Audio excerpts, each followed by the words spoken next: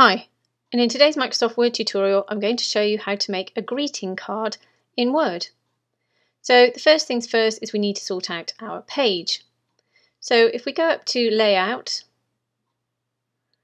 and we go to Size, we'll go down to A4 here, which is a perfect size, and then we'll make sure that the orientation here is Landscape.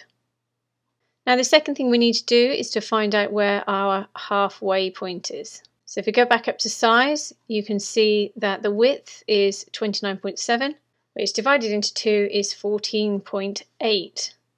So what we need to do is we need to draw a line for a guide down the middle of our page. Now the way to do that and to ensure that it doesn't interfere with our design is to double click into the headers and footers. You double click at the top of your page, you'll automatically enter into the headers and footers. Now if you click Insert, go to Shapes, go to Lines and just click the line. Now anywhere on your page, if you just click, use your Shift key and drag straight down, you'll get a perfectly vertical line. Now what we need to do now is to just ensure that this is where we want it to be. So if we right click, we go down to More Layout Options, then go down to the right of and click Page, and then in here we need to put 14.8. So 14.8 to the right of our page, and then absolute position would be to the page 0, OK. So now our line is perfectly in the middle and we just need to adjust its width a little bit. So if we double click on the shape, or we go to Shape Format and go to Format Pane, we'll get this customization menu. Now here you can see we've got a line menu. If we click on the drop down here and then we go to width, we can increase the width of that line. So it's just a little bit more obvious to us. Once you're happy, then just click into the middle of your document and they will come out of our headers and footers. And then if we add a page, Insert Page Break, you can see that because we placed that line in the headers and footers, then it will just add it to the next page, as you would do if you had headers and footers. So we'll just get rid of that second page for now because we can come back to it, and we'll begin to format the card. So this is the outside of the card, so this will be the front of our card and this will be the back of our card. So we need to find a suitable image for the front of our card. So I'm just going to hop onto the internet and I'm going to go to this website here called pixabay.com. Now I'm just going to input cute animals and press enter. And for this, of course, you don't have to put animals in it, you can put anything you want, but this is a website that you can go on to and use these images for yourselves. So I'm going to go down and select this image here, and then I'm just going to click free download and then click download. Once I've done that, go to Word, go to Insert, Picture, Picture from File, go to your downloads, there's my image, and select Insert. Now sometimes when you insert an image you'll find you can't move it around. Simple solution, right click, go down to Wrap Text, and then you can click in front of text. Then we can just resize this.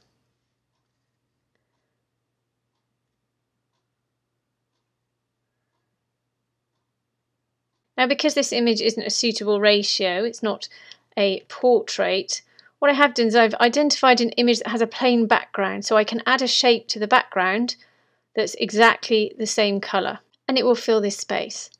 So I'm going to go up to Insert, Shape, Rectangle, and then just simply click and drag. Move that rectangle over just to the middle. All shapes come with an outline, so I'm going to make sure I've selected my shape. Go over to the customization menu here, select no line, And then I'm just going to move this to one side so we can just see this colour shining through here. I'm going to go to Fill, Solid Fill, Colour, go down to More Colours. Then you've got your colour wheel here. Now you can move this around anywhere you want if you want to select a particular colour, but because I want to match this colour, I'm going to use this eyedropper tool here. So I'm just going to click on it and move it over to where I can see this colour. You can see that the circle has changed to the colour of the original image. If I click on it, then this square here will change to that colour. And then just click OK. Now obviously this shape is overlapping the image and we want to send it to the back. So all we do is make sure it's selected, make sure you're on shape format, go to send backwards, click on the drop down and select send to back. And there you have your image on its background, and of course you can move this up and down now because you've got the colour behind it. Now we can insert some text, go up to Insert, Text Box, Draw Text Box, click and drag. Don't worry too much about the size because we can alter it all. Now all text boxes have a white background and a black border which we need to get rid of. So make sure it's selected, go up to Shape Format, go to Shape Fill and select No Fill, Shape Outline, select No Outline. And then we can type our text. I'm just going to put Happy. I'm going to put birthday in a different text box and I'll show you why. So we'll put Happy. I'm going to change this to white. So go up to Home, go to Font Color, select white. I'm going to increase the font size by using the Increase Font Size tool. And then I'm going to change my font. And then I'm just going to copy and paste this. You can do it by Command or Control C, Command or Control V, or you can just hold down the Alt key and then click and drag. And it will duplicate that text box. So I'm going to click away and click back on the text box because I have the two text boxes selected. Double click inside, Command or Control A to highlight your text or select all your text. Then I'm just going to type birthday. Can't see the text because I haven't made my text box big enough, so just stretch out the sides. And then if you select the two text boxes together by holding down the Command or Control key, see they're not quite lined up. So if we go to Align and select Align to Center. Once you're happy with their overall alignment, you can go up to Group and select Group. And then they'll move around as one group. Now you can of course ungroup them and make changes to them if you want to, so don't worry if you have to do that, it's fine. And then just click away and see how that looks. Just going to move this image down a little bit. Okay, now you don't have to put anything on the back if you don't want to, but if you do, go to Insert and then you can go to an icon if you want. I'm going to put watermelon. And then I'm just going to pretend this is my logo. And then again, if you can't move it, just select it. Right click, wrap text in front of text. And then you can put this on the back of your card if it's your logo. And then again, you can insert a text box for the text. We'll just get rid of the background and the outline. And we'll put blue watermelon. Center that, just home, center text, and then we'll just eyeball where that should be in the page. Right, let's just center those up like we did before, highlight them both. Graphics format or shape format, doesn't matter, they've both got the align tool, align to center. There we go. And now let's add a page, so insert, page break. So that's come out in that way, so the new page is at the beginning, but it doesn't matter either way, it really doesn't matter which way you type it all. And then we can grab this text box here because it's already formatted to take away the background and the border. So again, we'll hit the Alt key, Alt or Option key, wait till your cursor changes, click and drag it over to this page here, and then just adjust your text. I'm just going to make this text box a little bit bigger. And obviously this section here is the inside of your card when you open it and see the greeting on the inside, and this is the left-hand inside page. So let's say, and just increase the size of that text. Of course you can change the font as well.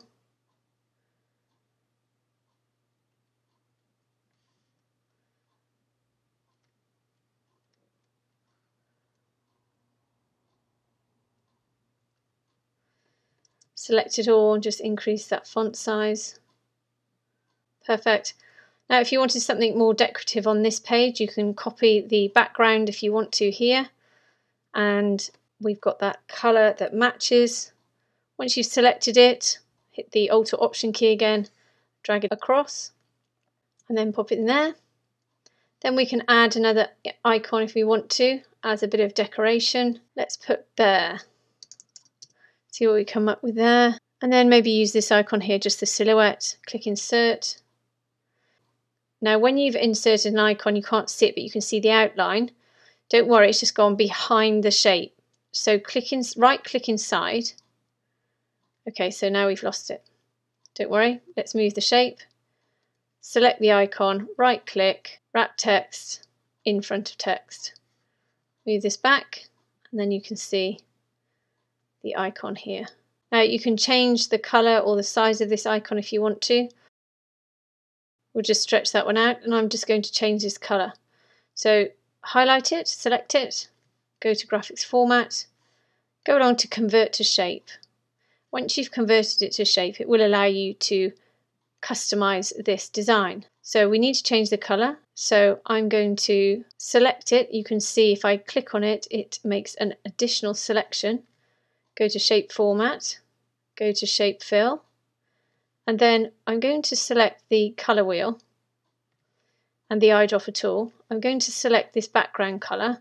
But what I'm going to do is I'm going to make it darker by using this slider and just darkening the colour, and then click OK. Now you can see, because this is two different shapes, we're going to have to do it for this section here, which is the leg. This often happens with the different icons. So select the leg, just go back up. Because the colour's already been selected in the shape fill icon here, just click on it and it will change the colour of the leg.